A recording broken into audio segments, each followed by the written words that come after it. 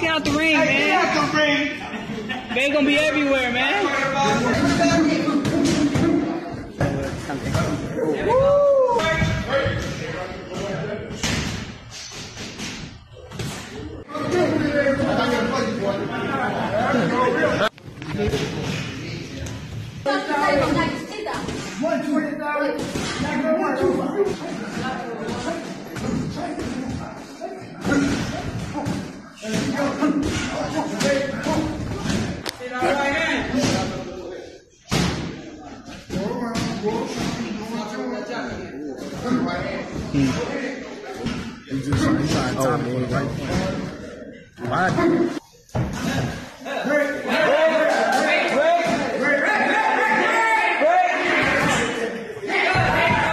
What's good, YouTube? It's your boy, Blue Blood Sports TV, back at y'all with another one.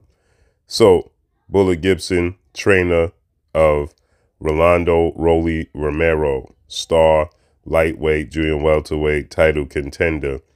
Rolando Romero is heading into a title fight for the first time in his career at 140 at junior welterweight. His last fight, he fought undefeated 3-division world champion superstar boxer Gervonta Tank Davis.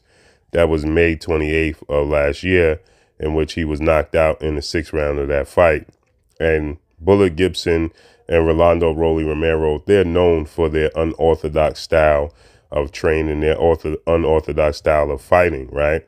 And Rolly Romero is on the verge of mastering that style of fighting, right? So Bullet Gibson takes up the challenge of facing off against this behemoth, right? This absolute giant of a man in a sparring session. And you can see the unorthodox style of Bullet Gibson with this giant. And the giant is landing big punches, but it's expected. This dude is extremely big. What's your thoughts on it? Let me know. I know many people were saying Bullet Gibson was getting that work in this sparring session. I don't think he was getting that work. He was being defensive. He was trying to be a counterpuncher. You know, he was trying to be defensively responsible. He got caught with a few punches. The big guy, you know, definitely, you know, has a little bit of boxing skills. Very big dude, extremely big. But as far as Bullet Gibson getting that work, because many people, they was sending this to me and they was like, man, look at Bullet Gibson, man. He getting that work. No wonder why Rolly, you know, is unorthodox. But I don't see, you know, Bullet Gibson fighting in the same manner Rolly Romero. You know, it's a little bit of reminiscence of how Rolly fights, but he just seems to be, a little more defensively responsible than what Rolly is. But, you know, he's a trainer.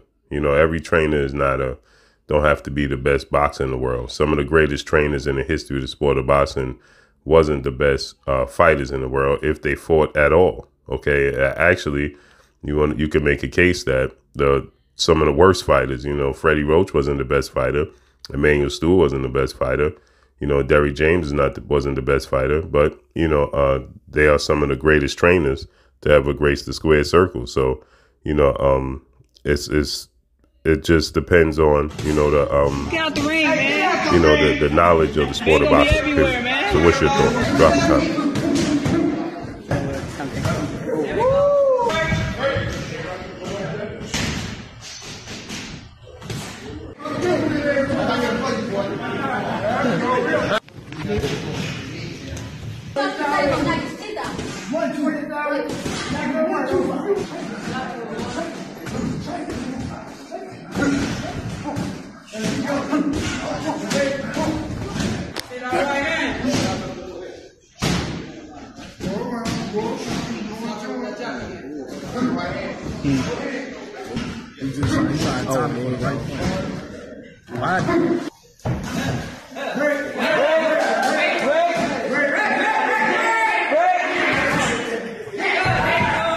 Bumgarner, you're watching Blue Blood Sports TV.